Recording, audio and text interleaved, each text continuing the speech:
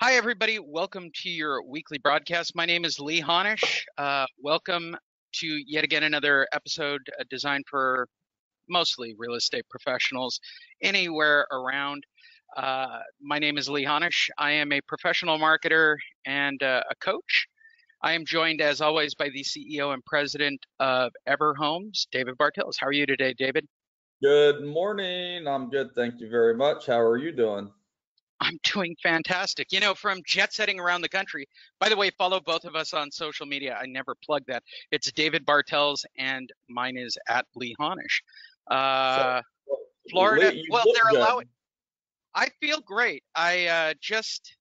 They're letting media back into the fight, so I got to cover a fight this past weekend that was a big deal. Then to Florida for a little golf and R&R, and then up to the NAB show in New York, and now I'm back in San Diego. It was a Well, whirlwind what tour. is NAB? You got it for us novices. NAB is North American Broadcasters show. got it. Got it. So All right. as a person who produces content, I feel it's important to see what the latest toys are. And what I've seen over the last 5 years, for those of you who care to know this fact, it used to be about radio antennas and television antennas and things like that. And now, I just know this because of the shows I attend, they have slowly but surely made media on the internet their main pipeline. So everybody is gearing towards online content. So they're creating better ways of meeting between two people, better software for people. All those things are starting to come onto the market, and it's slow. I've been going to NAB for 3 or 4 years now, and it used to be maybe 3 or 4 tables of stuff dedicated to the internet, and now it actually occupies about half the show. So it's very exciting to see that the media in general, and that includes everything you see and broadcast form, is now shifting towards the internet. So that's exciting. With all of that said, we are here to talk about real estate. And today I'm going to do something a little different because we did a little something different last week. Instead of giving you the headline news and worrying about trends and who said what on what television show and what that actually means, we will definitely get back to that. That is kind of our bread and butter and talking trends. I want to talk about something that I'm implementing in my life on a daily basis, and that is the 4 agreements, David. And I thought, what a great idea to do, because it's never been done, the 4 agreements for realtors. I know you're already Okay. looking at me with disillusionment almost. No, It's not, you're processing. I'm all for refining my soul.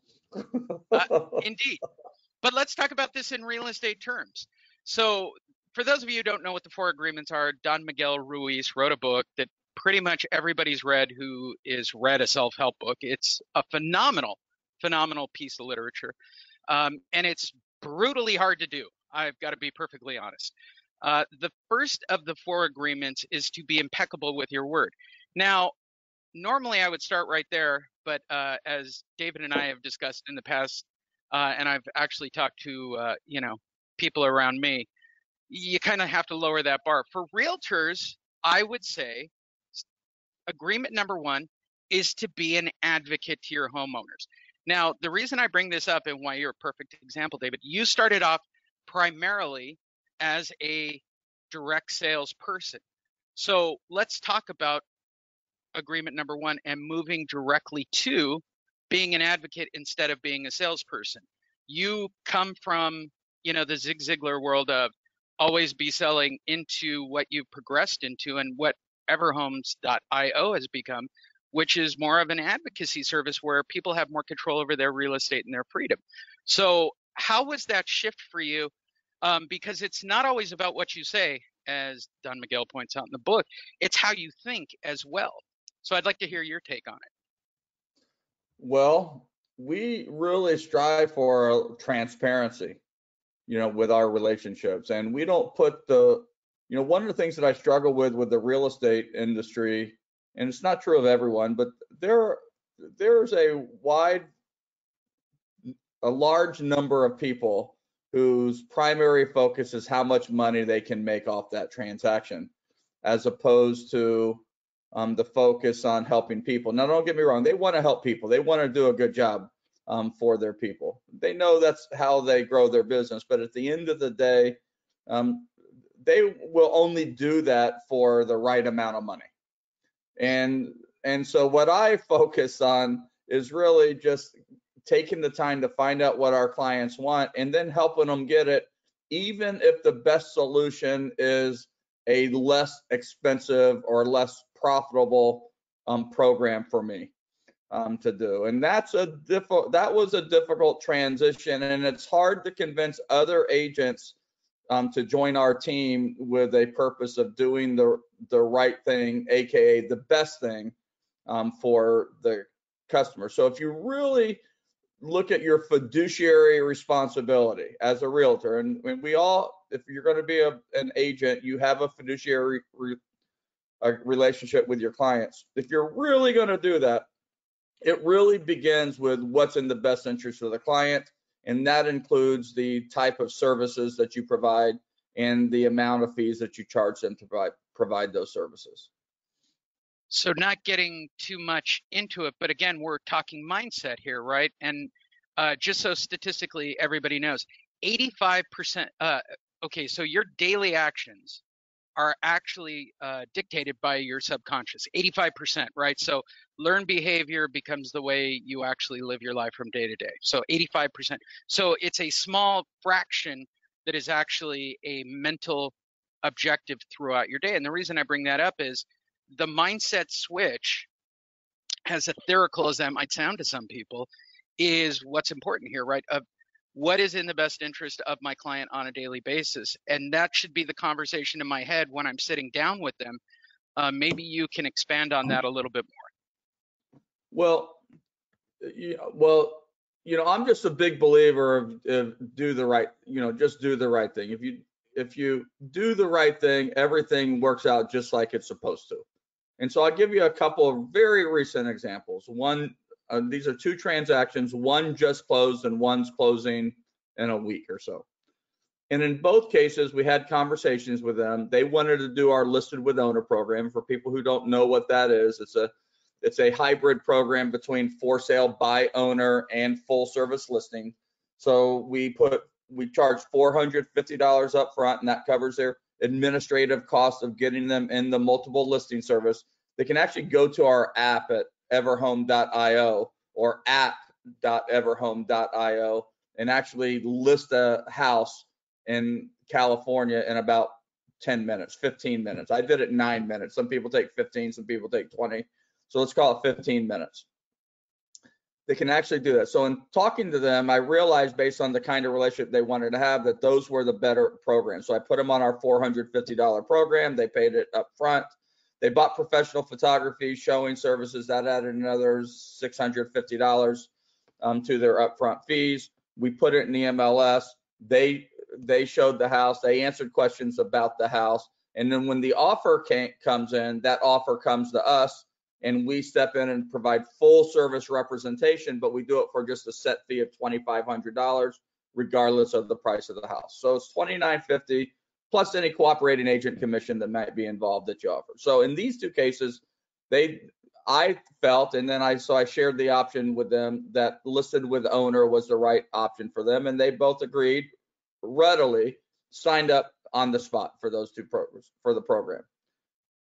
What happened next is really quite interesting. So first of all, one of them before we even get him online, he gives us another referral. We get a full service listing because that's the right program for that one. And then in both cases, we ended up representing the buyer. These were both over million or over $1 million transactions. And so one of them ended up being a $25,000 buyer agent commission, and another one was $28,000 buyer agent commission. Both came as a result of doing the right thing. And when we ended up bringing the buyer, you know what both of those sellers said? They said, "We are so glad you are representing the buyers on these. You so deserve to make that extra commission, and we're happy to pay it." And in one case, they had a higher offer from another buyer, but they wanted to use our buyer because they wanted us to get the commission. Now it was only like $20,000 higher, But nonetheless, those are the kinds of relationships that you forge when you focus about doing the right thing. And if you're thinking long term about your business, you really just have to focus on on building these relationships that create repeat and referral business. So there's a couple of examples. No, completely. Which takes us to step 2, right? Once you're in the mindset that I'm going to put the client's needs first of our 4 agreements. Step 2, I'm not going to change anything perfect here for the next 2 steps. Don't take anything personally, right? How many times, David, in the early going, I don't know for you specifically, I know in my day-to-day life that, someone cut me off, right? Nobody in life is doing anything to you. They're doing it for themselves. Our business is dictated by those around us. I guess the question is, how is it for you in your business of it's all business. I'm not taking anything personally. That's possible. It's an attempt. So the answer is that it's hard not to take it personal, because when you're passionate about your business, everything is personal, right? You really want because you live it and you breathe it. I mean, I still walk around thinking. I was having this conversation with my wife the other day. We were on a walk, and we were talking about doing business with friends. And in doing business, because we had a couple of examples where, because I know other real estate, and her best friend is in the real estate business too, has been an agent for a long time, and she knew her before she knew me. And they had another really close friend who ended up selling and using another agent. Didn't use me, didn't call me and talk to me about it, but I didn't know him that well. Didn't call this other friend that they knew very well, because they were like peas in a pod kind of friends, and didn't do them. And she found out afterward, and the relationship got sideways. They don't talk to each other. They're not friends anymore, really, as a result of that. And we were talking about how dangerous it is to do business with your friends, because it is personal, right? And my response was this, and I think maybe this kind of answers the question, is, listen, I don't mind if somebody chooses another agent. Okay, if they don't think that I'm the right fit, they don't think I'm the right program, we're not the right brand, whatever, and they want to do business with somebody else, they shouldn't get any blowback from me. What does upset me, and what I do take personally, is that if they make that decision without talking to me, if they would just if they gather the information, if they say no after understanding what we do versus assuming what we do or what we don't do, and then makes a well-informed decision that's in their best interest, then I really have no problem with that. So the area that I'm still struggling with is not taking it personally because they chose somebody else without even having a consultation with me about how I might do it, or learning about how awesome I am and how I'm going to do a better job. And to this day, I still feel like, what if you choose the decision to list your house or do a transact with somebody other than me, you made the wrong decision, but it's your right to do that. Good luck. I still feel that way today. I'm still convinced I'm the right choice for everybody. As you should be. With all of that said, let's go to agreement number 3, which I think is an important one. Don't make any assumptions. In our business, it's a lot of paperwork. It's a lot of bodies moving paperwork around. You run home loan advocates as well, which is a mitigation service. Feel free to go to homeloanadvocates.com, insert plug there. But with all of that said, right, this is a big deal for real estate agents. And I can't tell you how many people, including people that have been close to me in my life, I've watched them blow up because of what they think, and creating that much negative energy, which is going to reflect in your day. I don't care what anybody says. One item, one resentment is going to create something for the rest of your day. It's going to affect your clients. It's going to, if you're a law of attraction person, let me help you out. You just broke the chain right there. Let's talk about making assumptions in real estate and how detrimental that is to your business in general. I mean, this should be, of the 2 items on this list, number 2 and number 3 to me are the most important. I think, you can, on a daily basis, not make things personal. It is difficult, but it's doable. Number two, I think you should make assumptions, period. I don't think the word assume should ever come out of your mouth, personally.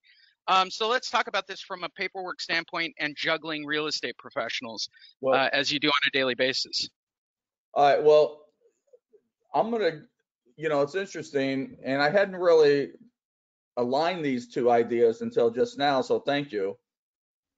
The number one thing that I struggle with in training new agents is the lack of information they have and the assumptions that they make. So here's what I mean.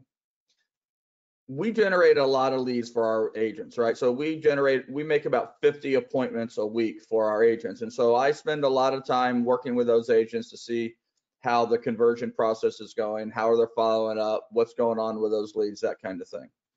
And the number one most frustrating thing for me is the lack of information they have about the buyer. They have these buyers that they have conversations with, they're interested, they want to do something, but when I start asking them very specific questions, so we have multiple categories of leads. So one category is lead. We just know they've made some inquiry, but we haven't engaged with them. Then we have engaged, where we've had some sort of positive engagement with them. Then we have hot, we've engaged with them and they're looking to do a transaction within 90 days. That's what they said, not what we assumed. They said that and then we have nurture, is that we've engaged, but they're not looking to do a transaction for 90 or more days. So that's how we categorize our leads. And so oftentimes I get in there and I see the status is engaged a lot. And when I see that the status is engaged, I want to know, well, when are they buying? Well, based on what they said, I think that they're going to buy them. I don't think they're going to be ready until then. And so my question is to them online, well, didn't you ask them? So we have one rule of thumb is not to assume anything. When we have a conversation with a buyer, even a seller, but with a buyer in this example, it's who, what, where, when, why, and how much. Who, what, where, when, why, how much. Those are the questions that we need to ask in order to get a clear picture of what they want. And a good example of this might be where people say they're not buying until next year, and then you call them in 3 months to check in and they've already done a transaction. Another example of this is they want to live in one city and they won't spend more than $600,000. And then you follow up and you can't find anything. You're efforting. There's nothing that meets that criteria. Next thing you know, you engage with them again and they bought in a different town for more money with less bedrooms, without the pool. They had to have their criteria changed because somebody got to them, dug deep, and got control of that relationship. So I think assumptions are really a very difficult challenge for real estate agents and salespeople in general to overcome. And it's the one thing that you can readily resolve just by asking who, what, where, when, why, and how much. Which takes us to the fourth, always do your best, David. Day-to-day life, working on it as diligently as you can. How do you really try to wake up, suit up, and do your best every day? Well, first of all, for me, I start with a can-do attitude. And when I'm thinking about I wake up trying to do the impossible every single day. Like what we're doing with Everhome, impossible. I mean, no one's ever done most of the stuff. No one's ever taken technology that has been the exclusive domain of realtors and put it in the hands of sellers.